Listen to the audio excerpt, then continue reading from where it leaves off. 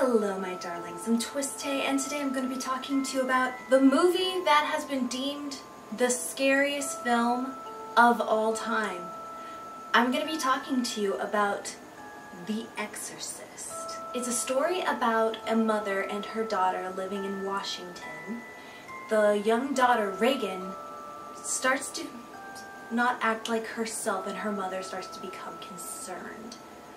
And her personality starts to degenerate, and the mother realizes that her daughter is not her daughter anymore. Something has taken over her and she needs some serious help. So she goes to the church and they do the one thing that they think would solve it all. They try to perform an exorcism. I love this movie so much. I own this movie on DVD. I have also read the novel. Something I found out recently is that the author of the original Exorcist book, by author William Peter Bailey, he actually wrote the screenplay for the Exorcist film as well. The book was creepy as hell, and the movie is creepy as hell.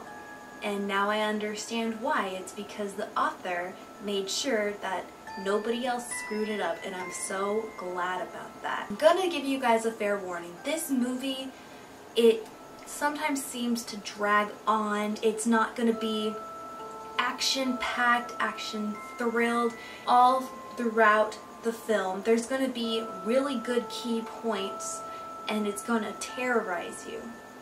But while you're anticipating for those moments, it's going to seep into you and it's just going to make you feel extremely uncomfortable. Even though this movie came out in 1973, I still find it extremely effective. And I think that's because the practical makeup effects are still, to me, amazing. And then the entire exorcism scene, it feels realistic. It feels like it's real time.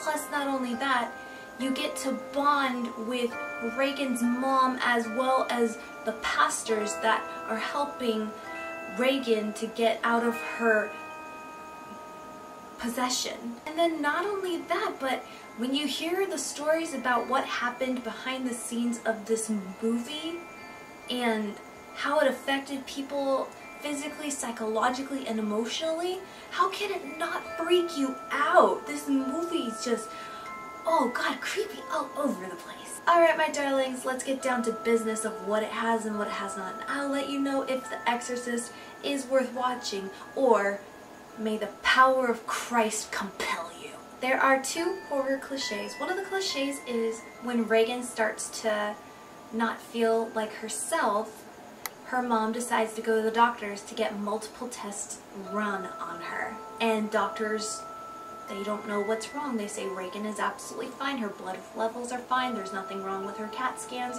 she's a normal girl. But it's not working, whatever they're telling. Total amount of eerie moments. There are 9 eerie moments. These eerie moments made me feel absolutely uneasy. They just made me want to just, oh my god, they gave me goosebumps. One eerie moment for me has to be when the mother actually throws a party and she thinks that Reagan is upstairs asleep. But then Reagan comes downstairs, walks in her nightgown, and she interrupts the party and she just looks at everybody and says, "You're all gonna die." And then she pees on the floor. But her mother insists that she's just not feeling well. The doctors are telling her that she's not feeling well. And Reagan's just not talking. It seems like she's just in this trance. And it just creeped me out. Total amount of suspenseful moments. There are 9 suspenseful moments. These suspenseful moments, they just made my stomach turn. They just freaked me out. My heart race sent a chill down my spine. Everything the works. One suspenseful moment, and you can actually look this video up, it is of Reagan into further possession, and her head turns and she's just staring straight at her mother, and the demon is talking and he's saying these horrifying words asking the mom, "Do you know what she did? Your daughter?" I will not say that on this video, but it's just, oh god. Total amount of jump scares. There's one jump scare, but this jump scare works perfectly. This jump scare, I believe it's actually in the director's cut edition of the movie. Reagan is getting tested and she's lying down, and I believe she's got like a bunch of needles in her neck, and suddenly you see her eyes start to widen up, and then you see the demonic white face with all black in the background. It just looks really creepy, but you see it only for a split second, and then it goes straight back to Reagan. And there's no noise.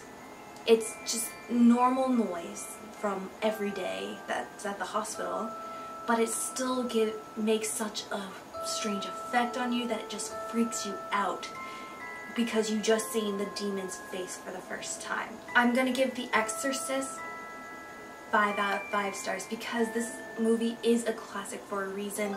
It makes you feel uneasy, it makes you feel uncomfortable. The practical makeup effects are amazing, and not only that, but it's just the ambiance, everything about it is just terrifying. It just sends a chill down your spine, and it just makes you feel absolutely uncomfortable no matter what you're watching, and it just leaves you feeling deprived. So have any of you guys seen The Exorcist?